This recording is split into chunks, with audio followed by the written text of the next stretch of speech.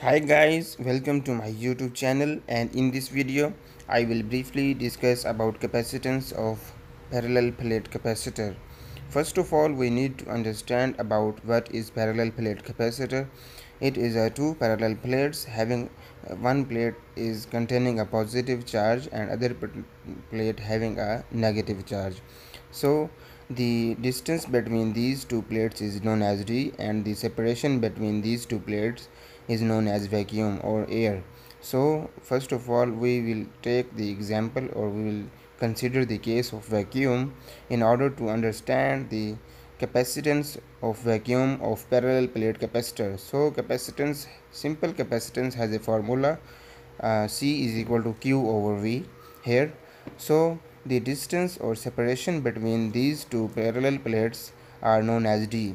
So electric field intensity will be find out, or will be calculated, or will be given for this case. So E is equal to V over d, voltage per unit distance. This is electric field intensity of two parallel plate capacitor having separation or distance d. Furthermore, the surface charge density can also be find out on the plate. The surface charge density is equal to charge per unit area. It means that number of charges per unit area of the plate. So capacitance, electric field intensity, and surface charge density of these parallel plate capacitor is given. So this sigma is denoted as, or its name is surface charge density for our convenience, which is known as charge per unit area. Furthermore, we need to calculate the capacitance of vacuum having these specifications of parallel plate capacitor, one plate containing a positive charge and other plate containing a negative charge. So for this scenario, we can find out the capacitance, or we need to calculate the capacitance. In the previous chapter, in the previous topics, we have discussed about the electric field intensity of two parallel plate capacitors, in which the parallel plates are infinitely distant. So the electric field intensity was sigma over epsilon naught. This topic is from Gauss's law, or application of Gauss's law. So from this expression, electric field intensity has a formula, is equal to V over D. So we will replace electric field intensity by V over D. So the furthermore, the surface charge density can also be replaced from the charge per unit area for this expression. So charge per unit area can also be find out from this expression. So this charge per unit area divided by epsilon naught. So our motive, or our focus, is to find out the capacitance or value of capacitance for this vacuum, or the value of capacitance for these two parallel plate capacitor having vacuum between these two plates. So surface charge density and capacitance has a formula, is equal to Q over V. So we need to convert this expression in the form of Q over V, or in order to find out the value of capacitance for vacuum. So we will simplify this expression.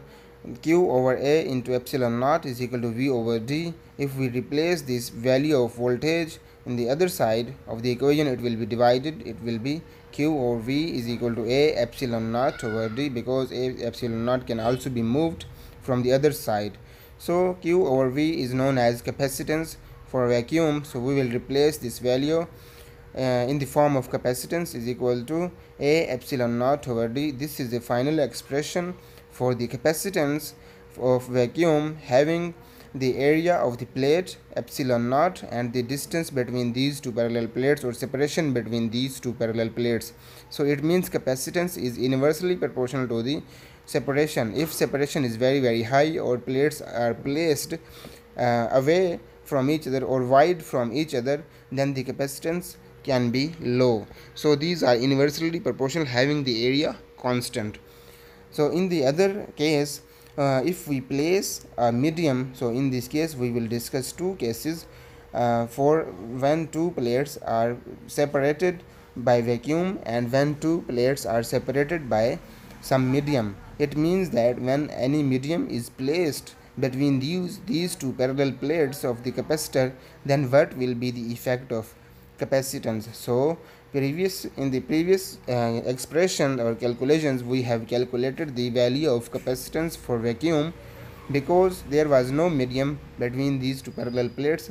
But in the next case, there is a medium, or this medium can be any medium, dielectric or some paper or some wood, in order to understand the behavior of capacitance, because capacitance may increase or decrease depending upon the medium. So the capacitance having medium as a formula is equal to A epsilon naught over D into epsilon R. This epsilon naught is known as relative permittivity, because when medium is placed between these two parallel plates of the capacitor, then the relative permittivity may happen or may occur in order to reduce or increase the value of capacitance. So it is very dependent on the value of capacitance of the medium, because relative permittivity include the value of capacitance of vacuum as well as the value of capacitance of medium. So in order to calculate the value of relative permittivity, that how much relative permittivity is needed if we place any medium. So if we place any medium, we can also calculate the relative permittivity of any medium. So the relative permittivity of any medium regarding the capacitance of the medium and capacitance of vacuum. So this is a ratio of capacitance of medium over capacitance of vacuum, because these two cases are explained in order to understand the value of capacitance or behavior of capacitance in vacuum and medium. So the definition of relative permittivity is written as the ratio of capacitance of parallel plate capacitors. So in these two cases we are dealing with parallel plate capacitor.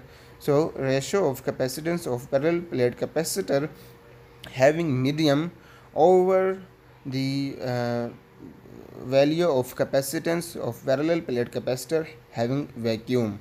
So this is the ratio, and if these two ratios are equal, then relative permittivity is 1. Similarly or relatively, if we use the vacuum, so we can replace the value of medium with respect to vacuum, and relative permittivity is value 1. Or if we use the relative permittivity, or if we use the medium or dielectric medium as air, so relative permittivity will be nearly equal to 1.